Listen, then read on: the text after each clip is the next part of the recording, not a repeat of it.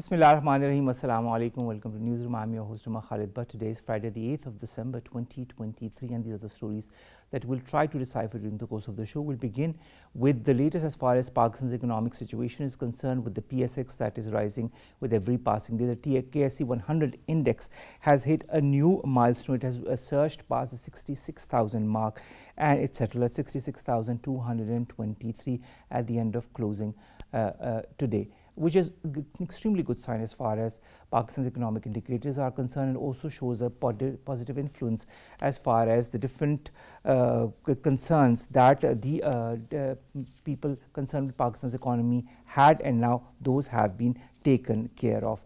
Also, we'll talk about an address at the ceremony of the PSX early in the day, where our caretaker Prime Minister Vaqar vowed to sustain and nurture the growth in the capital market. This is going to be our first segment. Our second story, ladies and gentlemen, concerns a grand Jirga for peace, prosperity that was held in Balochistan. It was, of course, attended by many important leaders, as well as the Chief Minister of Balochistan, and also those who were on the wrong side of the law but now have joined in the peace efforts. The whole Jirga, which was the first of its kind, is extremely important. The whole context of peace in Balochistan, and all the concerned parties getting together in order to forge a unanimous point of view on how to move forward in order to further consolidate peace in the region. This is going to be our second segment. Then our third story concerns the latest situation as far as Israel and Gaza is concerned. As day 63, ladies and gentlemen, and the barbarities don't end, the brutalities don't end. The Israelis continue not only in northern Gaza, not only in southern Gaza, but also in the West Bank. The casualties have surged past the 16,500 mark, in fact have surged past the 17,000 mark.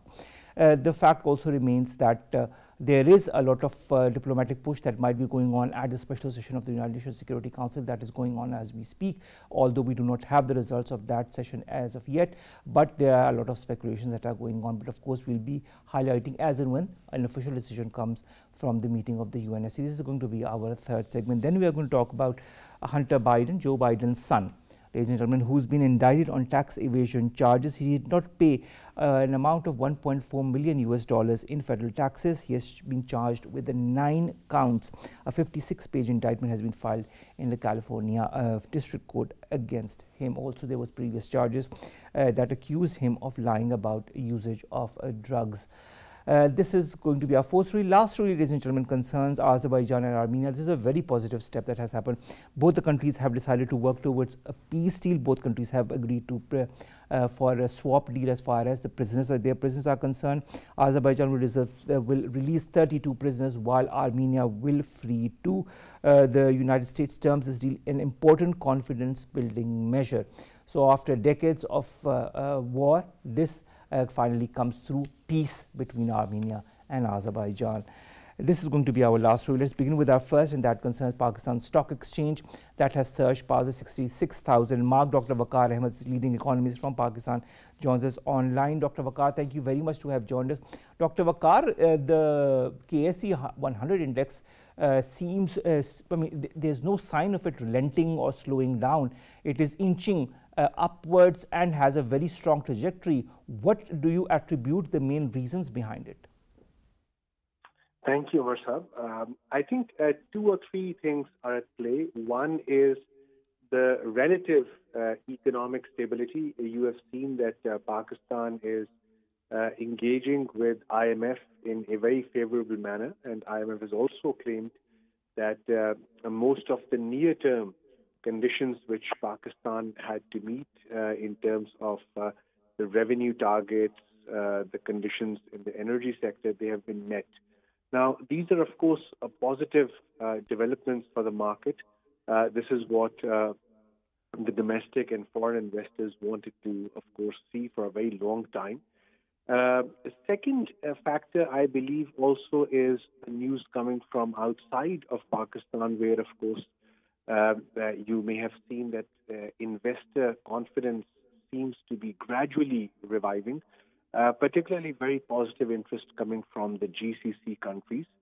And the external finance requirements, both in case of Saudi Arabia or China, the maturing finance requirements have been rolled forward as well. Again, a very positive development, which certainly adds to the rally which we have seen in case of Pakistan Stock Exchange. Low valuations in the market, do you feel that has also contributed as far as the investor confidence is concerned? Yes, certainly. And I think to add to this, the fact that Pakistan has been able to unlock the funds which had to be made available during this quarter from the Asian Development Bank as well as the World Bank. So we have seen large disbursements as well.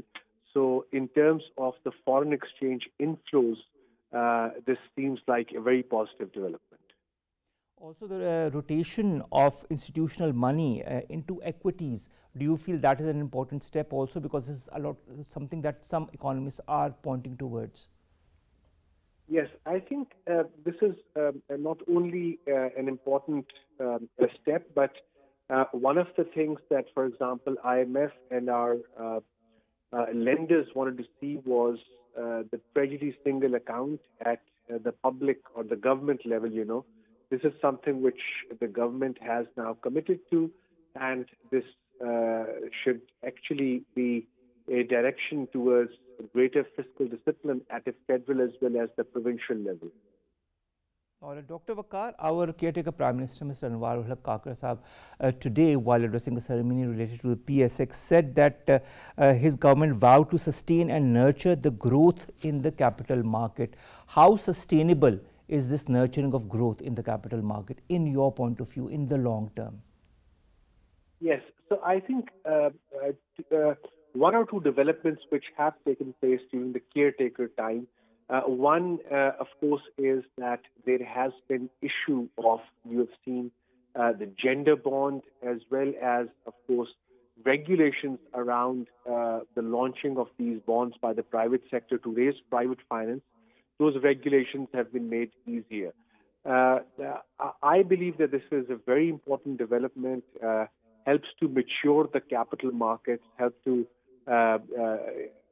sort of add towards financial inclusion as well, given that two of the leading local financial institutions were involved in the launch of these bonds. So in my view, I believe that this maturity of capital markets that we are seeing now, it was long due. Yes, greater participation is still required. Diversification of financial products available in the capital market is still required. But the kind of signaling that the market requires from the government is a very welcome step. All right, I'd also like to understand, Dr. Vaqar, as far as our Prime Minister's comments are concerned. Today, he talked about the capital market's resilience, and he also lauded the efforts to build a capital market that not only mirrored economic strength, but also embodied the values of fairness and integrity. What's your take on these comments? Yes, so I think, Omar Sahib, you had yourself said in your initial remarks, that the signs of slowing down aren't seen at the moment. So market has been trying to correct itself for a very long time, and now we are seeing sort of a long bullish rally now. I think that this should allow the domestic investor as well as the foreign investors who were sort of invested in the stock exchange or other financial markets of Pakistan, it should allow all of them to really correct their losses to start with. Second, this will also invite additional foreign capital into these markets. I believe that foreign market players are looking at this rally very carefully, and for a very long time they have been bystanders or they haven't invested in the market. The pre-COVID interest should at least, or the levels at which the investors had played in our markets during pre-COVID levels, I think it'll be easier to achieve those levels now.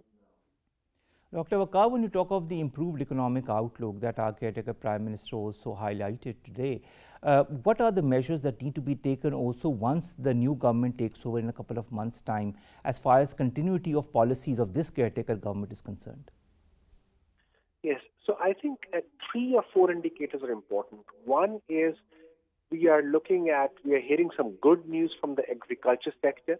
Even today also we learned that a record sowing of wheat has been done. This should set the stage for a bumper crop in the coming months, Second, it is only this week probably we are hearing some good news from the large-scale manufacturing sector as well. We are hoping that the trend will continue and the negative large-scale manufacturing growth which was seen last year, that can be reversed this year. The third good news coming from is the digital sector. After some time of a downward trend, we are now seeing the digital sector exports grow as well. They're not much. They could be improved further. But the recent measures taken by the government to improve the payment restrictions on those who are importing or exporting digital services, those restrictions are coming to an end or they are being relaxed a bit, and we can readily see that the market is picking that up. So all said and done, I think that easing of these regulatory constraints in all three, agriculture, manufacturing and services sector, are something which the new government should really look into. Dr. Vaqar, we've already discussed when you were here in the studios in the past as well about the ease of doing business and the importance of that in the long run for investor confidence and more investor input into Pakistan's economy. Do you feel that is also something that needs to be looked into in the short and the long term? Absolutely. And Omar Sahab, I feel that for any country, even for the developed countries, ease of doing business remains a work in progress. I think tax authorities, customs authorities, lending authorities, these are all enablers in the business development, entrepreneurship development. They really need to come together and ensure that the one window that we are promising to our private sector is effective. All right, thank you very much, Dr. Vaqar Ahmed, leading economist from Pakistan, joining us and discussing, of course, not only the surge as far as the KSE 100 index is concerned, but also the confidence that the investors are showing as far as Pakistan's economic sectors are concerned, and a very positive economic outlook as far as the government is concerned, the initiatives by the current government is concerned, and what our caretaker Prime Minister Mr. Anwar Kakar also said today at an event related to the PSX. Let's come to our second segment, and that concerns the Grand Jirga for Peace and Prosperity that was recently held in Balochistan.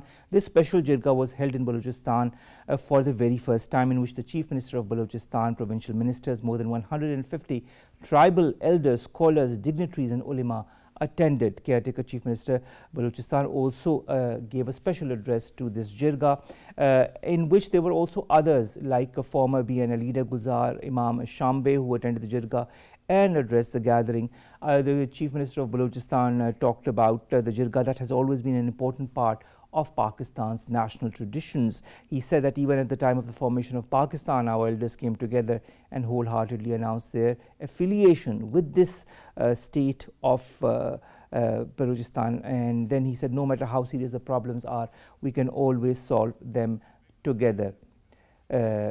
Also, the Balochistan government will take the necessary steps to remove obstacles associated with this process, said the Chief Minister of Balochistan. Now, we've been joined by Zahoor Ahmed Buledi. He's a politician who hails from Balochistan. Buledi Saab, thank you very much to have joined us. Buledi Saab, this Jirga, the first of its kind, is very important and comes at a very interesting time as far as Balochistan is concerned. How do you see the developments that took place during this Jirga? Thank you very much for inviting me in your program. It was a very good initiative taken by Chief Minister of Balochistan, Mr. Ali Mardan Domaki, for peace and prosperity.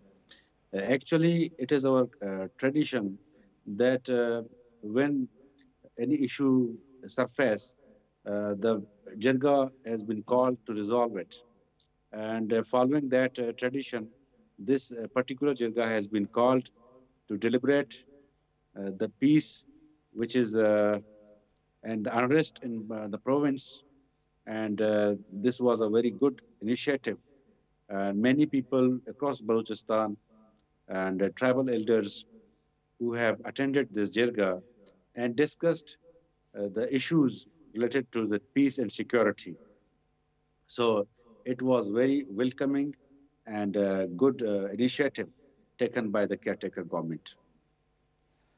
Mr. Buledi, our Chief Minister Balochistan says the Jirga has always been an important part of our national traditions. Do you feel this is also an important part of the continuity of traditions as far as Balochistan is concerned? Yes, it is the part of our Baloch tradition. Whenever any issue comes, the tribal elders and the society important members call a Jirga to resolve the issue. As you are very well aware, that Balochistan is going through a low-intensity insurgency, which is being pampered by foreign and hostile agencies. And you see the terrorist activities in Balochistan. To counter all these unrest, it was planned by the caretaker government to call a Jirga of tribal elders and important members of the society to discuss the issue. The people who have been involved and who are upset with the system, the Jirga would reach out them and convince them for their mainstreaming. And I think it was a very good initiative. So it should be continued, and the discussion and debate and negotiation should be held in future. All right. Also, Mr. Buledi, former Provincial Minister Nawab Muhammad Khan Shahwani at the Jirga said, and I quote, that committees need to be formed to resolve tribal and government disputes. Are committees the way forward? Should other mechanisms be involved as well? As you see, the Balochistan issue, political reconciliation is very much required. If you reconcile with all those groups who are involved in insurgency and who are not good with the system and the government, so they need to be involved. They need to be engaged with the negotiations. So Mr. Shahwani was very much right. The committees should be formed, who should be mandated to reach out all those people who are very much upset and who are estranged with the system. They need to be convinced, and they should be mainstreamed. All right. Also, Mr. Buledi, the Balochistan Chief Minister, said that the government will welcome those who were in the mountains to come back, quote unquote. How important is the mainstreaming of all those who have gone to another side, and of course their contribution to further peace in Balochistan? It is very much required that we have to identify the culprits, number one, and we should engage all those groups who are upset with the system.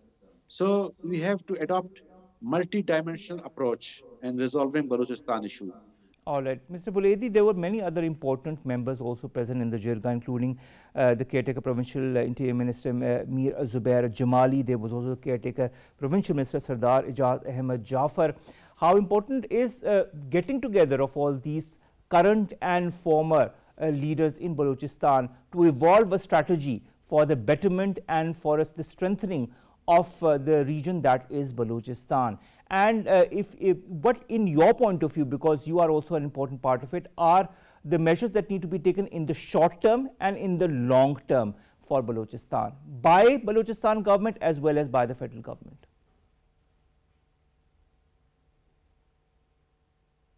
There must be evolved so many policies, so short-term policy and long-run policy.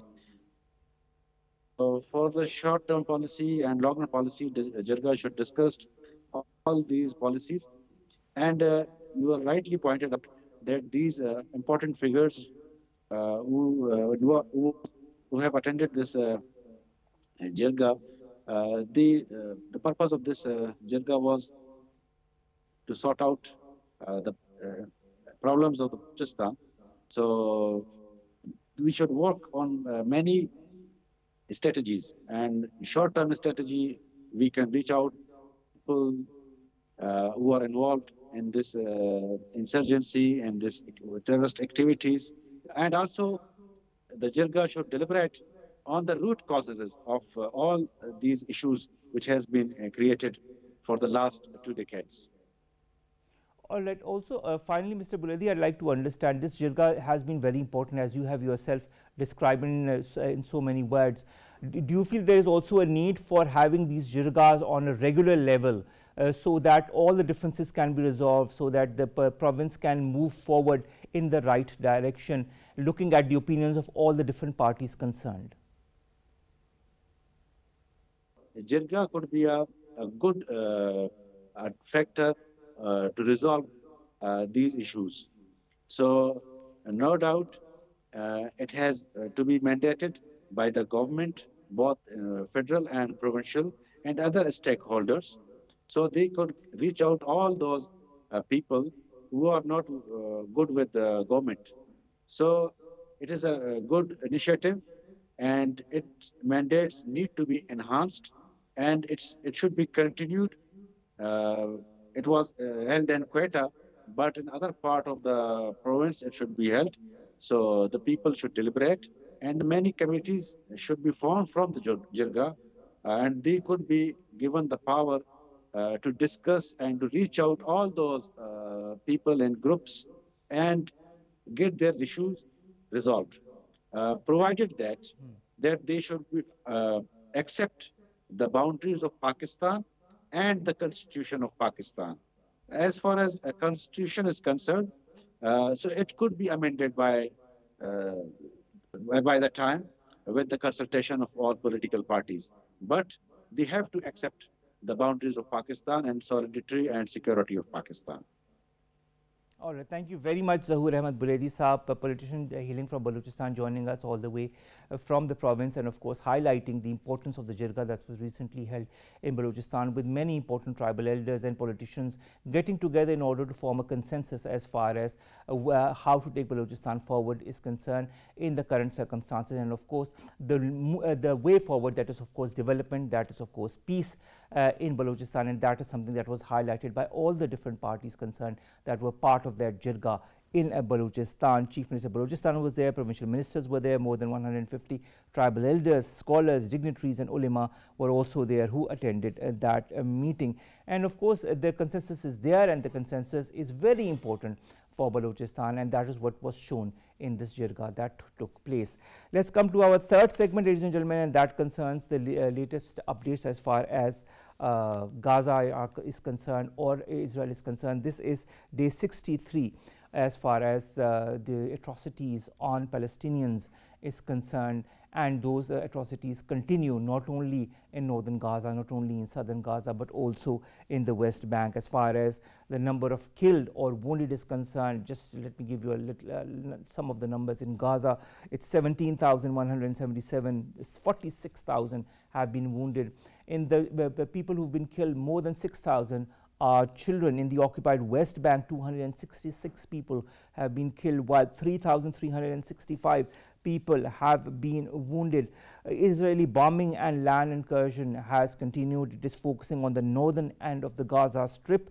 After the resumption of hostilities, the southern part of Gaza, also supposedly that was meant to be a safe area for the civilians, has also been facing violence from the Israeli side. The United Nations officials termed the situation as apocalyptic. The World Health Organization terms it humanity's darkest hour. The United Nations Security Council is to also vote on a UAE drafted resolution calling for Gaza ceasefire amid US opposition to any action. Pakistan and the OIC are also pressing the United Nations Security Council to adopt this UAE drafted resolution for ceasefire in Gaza. But as a lot of people are saying, and a lot of analysts are also saying, in Gaza, the most brutal tactics of the Third Reich, genocidal violence and cleansing, are now being replicated by the children of Holocaust survivors, and that seems to be a very strange attitude coming from them.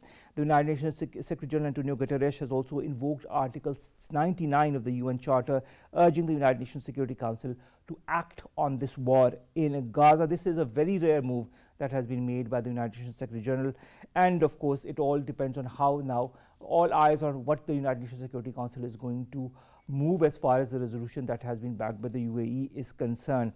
The Israeli bombardment of Gaza now ranks amongst the worst assaults on any civilian population in our time and age. This has been said, quote unquote, by Norwegian Refugee Council Chief Jan Egeland. Also, Israeli Defense Minister Yoav Gallant says that the attack on Gaza South is going to surpass the northern operation despite the American pressure that is going against it. So you see very well the intentions that Israel has as far as the war on Palestine is concerned. Southern Gaza, as I told you, the ground offensives are increasing by Israel. This is leading in a surge of the Palestinians who've been killed. And of course, I gave you the figures in the very beginning, more than 17,000, in fact 17,177, and the number increases by every passing minute. Bernie Sanders in the United States, we know him as a politician, has opposed the US aid to Israel over rights violation. But whether the US or the government looks into it or addresses it is another thing altogether. The GCC has expressed deep concern over the blatant Israeli aggression. The Qatar Emir has also slammed the shameful inaction on the Gaza crisis.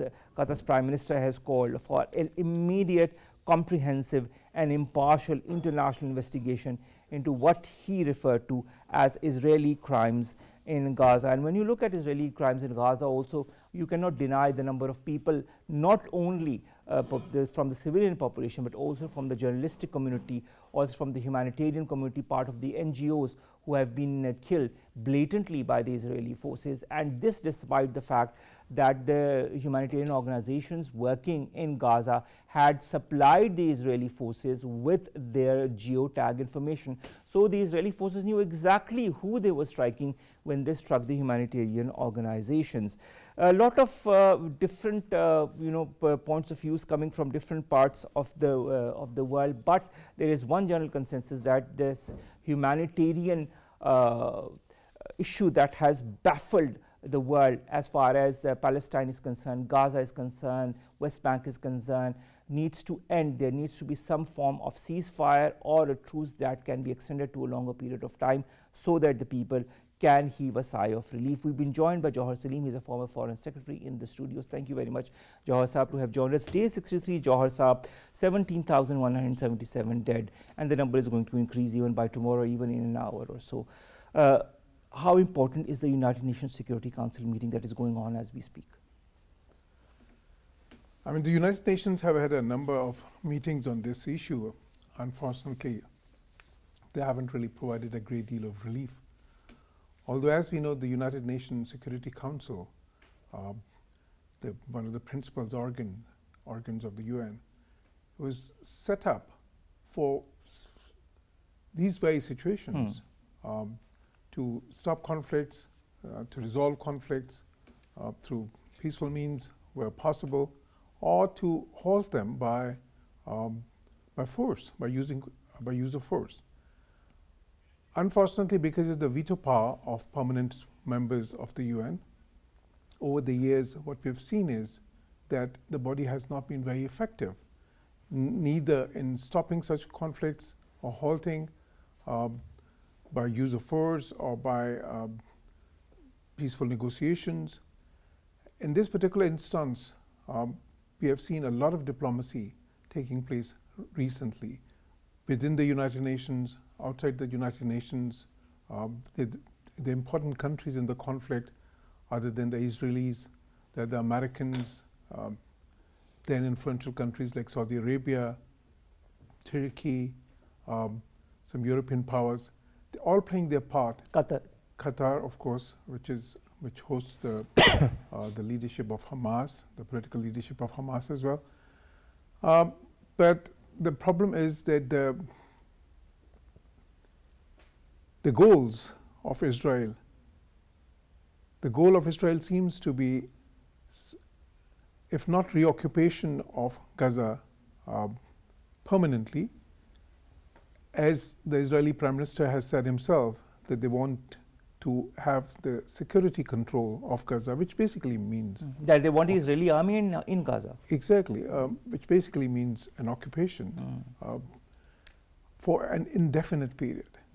So if that is the goal, how would the United Nations Security Council prevail upon Israel, particularly when the Americans, and we know there's a record of decades and decades whereby the Americans support Israel within the UN, within the United Nations Security Council, and they are never hesitant to use the veto power if it really comes to that. So in this type of a situation, I don't really see the diplomacy, in the short term at least, succeeding in the UN in terms of a permanent ceasefire. Now, when we talk about humanitarian pauses, as the term has been used, because this term has been used recently, or let's say short-term truces, that we have seen, that would suit Israel as well, because the Hamas still has a number of Israeli hostages. Then again, there's a lot of international pressure on Israel. There's a lot of international pressure on the US from the Muslim countries, but not just from the Muslim countries, from the European countries as well, where we saw hundreds of thousands of people demonstrating on the streets, as we saw in London, Berlin, and many other capitals of Europe. So in this situation, I think what seems more likely is that the diplomacy outside the United Nations Security Council might actually produce something in the short term, which would provide some humanitarian relief to the people of Gaza. But I don't really see a permanent ceasefire at this point in time. All right. I would like to also refer to what the Director UNRWA Affairs in Gaza, Thomas White, says. He says civil order is breaking down in Gaza. Do you see, or do you foresee some kind of an increased civil unrest as well in the coming days if the current situation continues? I mean, this is chaos that we see in Gaza. Gaza is being, systematically, the infrastructure is being destroyed. The innocent casualties, as you've mentioned yourself, have climbed to the tune of 17,000 or more, and there are a number of injured as well. Then again, we see a situation where there's no utilities, no basic amenities of life. Health facilities, humanitarian healthcare, aid is crumbling as we speak. Exactly. So in this type of a situation, Gaza is in a dire need of humanitarian relief. But you might have seen that statement coming from the UN humanitarian chief, who says that our operations there are practically ceased. He says you cannot even term it humanitarian aid anymore. That's true. So in this type of a situation, I think that there is a very critical need for Muslim countries to continue with the diplomacy that they are undertaking. I think so Saudi Arabia in particular, and MBS, or the Crown Prince and Prime Minister of Saudi Arabia, Mohammed bin Salman. He has been very active. Saudi Foreign Minister has been very active. They've had a summit of Arab and Muslim leaders in Saudi Arabia. Then the Saudi Foreign Minister, he has been undertaking visits to the 5 permanent members of the United Nations Security Council. And of course, behind the scenes, a lot of back-channel diplomacy is taking place as well. I think there's a need for a more concerted action by the Muslim countries on the one hand. Then the European countries need to take greater interest. And then within the US, I think on the positive side, I must say that the voices now emanating from some of the US leadership, for instance, Antony Blinken, the Secretary of State, has recently said that there's a gap between the Israeli intent, and what he meant was the Israeli the so-called intent. Bernie Sanders has also been very vocal as far as this humanitarian situation in Gaza is concerned. Yeah, definitely. I mean, Bernie Sanders, of course, is not part of the US administration. He isn't. But Antony Blinken is a critical part of, like he's the Secretary of State.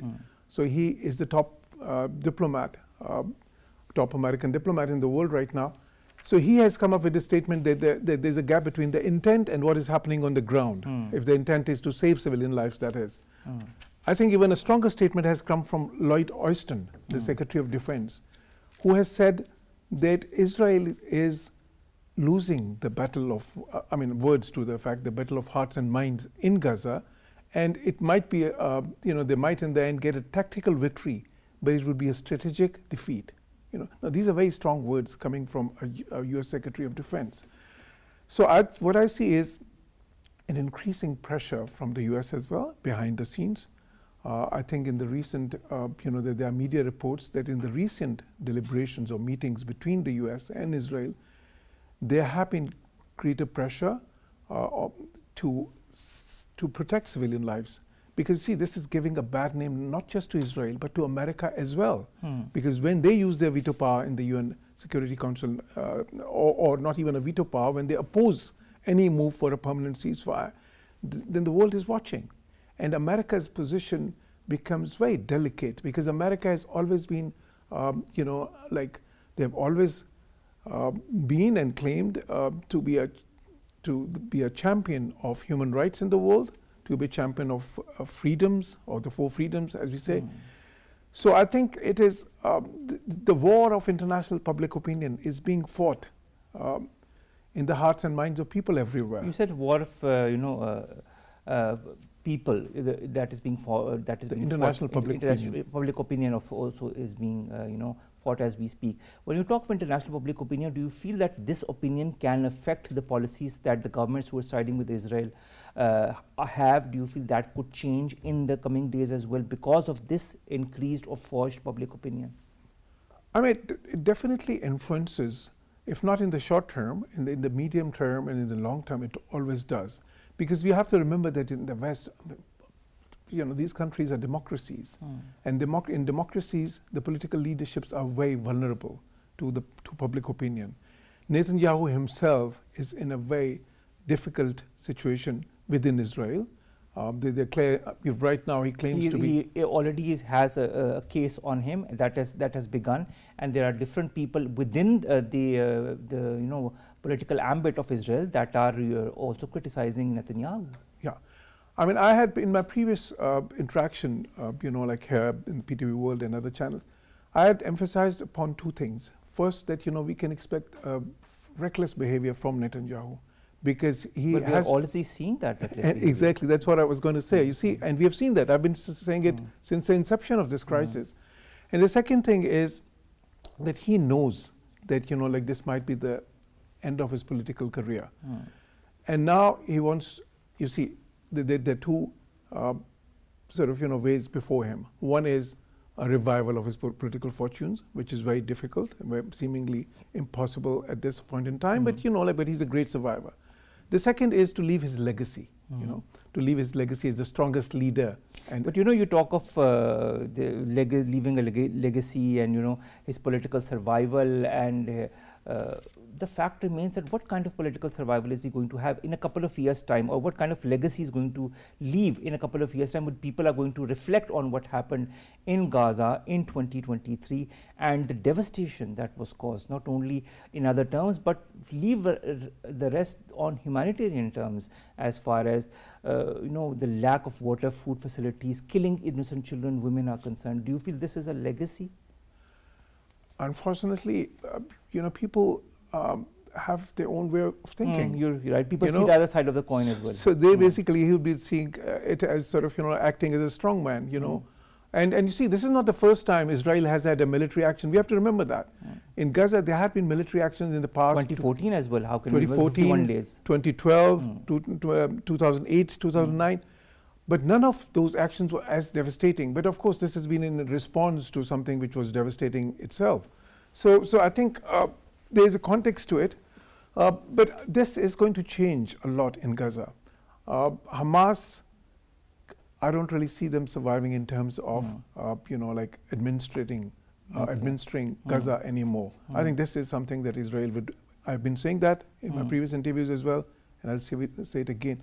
I think Israel, at no cost, would accept that now. But at what cost are they doing this? They say that they are going towards a certain political party or organization, but innocent people are being massacred in the whole bargain, and you are still leaving the whole strip in a situation that many have called in dire straits, and there's a black future as far as Gaza is concerned. At least let the humanitarian aid in. At least don't touch the hospitals, don't touch the educational institutions, don't touch the even the mosques. When you look at what is happening in Al-Aqsa Mosque, people are still being denied especially the youth, to go and pray at the Al-Aqsa Mosque.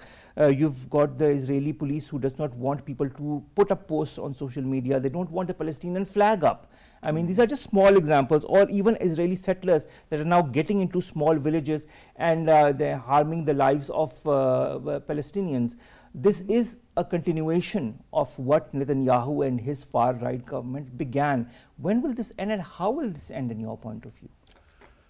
It's a very complicated situation. We know this crisis, this conflict has been going on for 75 years now, and there seems to be no end in sight. Now, some analysts felt that this, this is a huge challenge, and of course this is a tragedy, what we see unfolding there in Gaza. But it could be an opportunity as well to restart the peace process, which had faltered.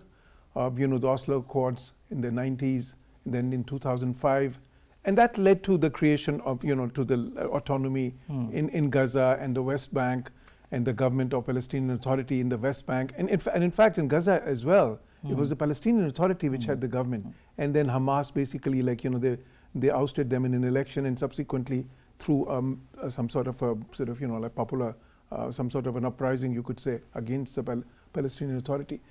So the thing is, I think now is the time for the world leaders to see it as an opportunity, and after this military action ends, and I think it would not end before Israel ensures that Hamas is totally out of power. But again, my question will be again, at what cost?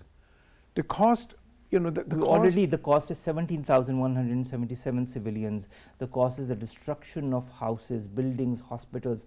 The cost is denial of water, food, electricity, fuel to the people in Gaza. Isn't this, in the beginning of, while I was introducing this segment, saying that the Third Reich did exactly more or less the same thing in more violent manners or in the same manner. Now, the children of the Holocaust, I have to say that on record, are doing exactly the same thing, perpetrating the same kind of atrocities to the children and the women in Palestine. Have they not learnt from the past? What the point that you mentioned, I think it's, it's very unfortunate and very true that, the cost that we see there is staggering, the casualties that are happening. But then, unfortunately, this was not something which was unexpected, at least, I had previously. But did you expect so many people, so many casualties? Unfortunately, yes. This is exactly what I had indicated, because I had said that Netanyahu's actions would be reckless and they would lead to literally thousands and thousands of casualties. Now, unfortunately, you see, but having said that, I was in London recently and I saw something very interesting there. There was those marches where hundreds and thousands of people walked in the streets, calling for ceasefire, permanent ceasefire, and calling for an end to this this brutal aggression. And who marched there? Okay, a lot of Muslims, but again, a lot of Christians, a lot of Jews as well, and a lot of Jewish people. So the Jewish, you see, we have to remember that there are a lot of liberal Jewish people in America as well. And there are a lot of Jewish people who do not believe in Zionism, number one, and who do not support these type of fascist policies by Israel. So I think we cannot really encapsulate all the Jewish under one umbrella. I totally agree with you on that, but we need to also encapsulate what the Israeli government or what Netanyahu's government is doing. Thank you so very much. We're a bit short of time. Jauhar, Saleem Saab, thank you so very much to have joined us. We'll continue having your insight as far as this conflict is concerned in the coming days as well. All we want is some kind of a ceasefire to begin that leads to a two-state solution or any solution to be implemented as far as Palestine is concerned. Thank you, sir, to have joined us. Let's come to our last two stories very quickly. The first concerns Hunter Biden, the son of Joe Biden, who's been indicted late Thursday on multiple counts of tax evasion. The second time this year, the President Joe Biden's troubled son has been charged for a special counsel investigating his personal and business dealings. He has been engaged in a 4-year scheme to not pay at least $1.4 million in self-assessed federal taxes he owed for nearly tax years 2016 through 2019. Biden was also charged with 9 counts of failing to file and pay taxes, tax evasion, and filing tax returns. This was shown in the indictment. Finally, ladies and gentlemen, let's talk about our last story, and that concerns the peace deal that has come forward between Azerbaijan and Armenia. Now, both say they will move towards normalizing relations and will exchange prisoners captured during recent fighting in Nagorno-Karabakh. Two neighbors have been involved in decades-long conflict over the disputed territory. In a joint statement that was released last night, both countries said they saw a historical chance for long-awaited peace. They also said they hope to sign a peace treaty by the end of the year. Let's hope this happens, and let's hope this example of Armenia and Azerbaijan lays the ground for peace in other situations as well, and I'll count Palestinian situation in the first of this line, followed by others like Indian illegally occupied Jammu and Kashmir. With that, we come to an end of today's NEWSROOM. We'll see you inshallah on Monday with new story segments that pertain to us, you in Pakistan. Stay safe, have a wonderful weekend. Allah Hafiz.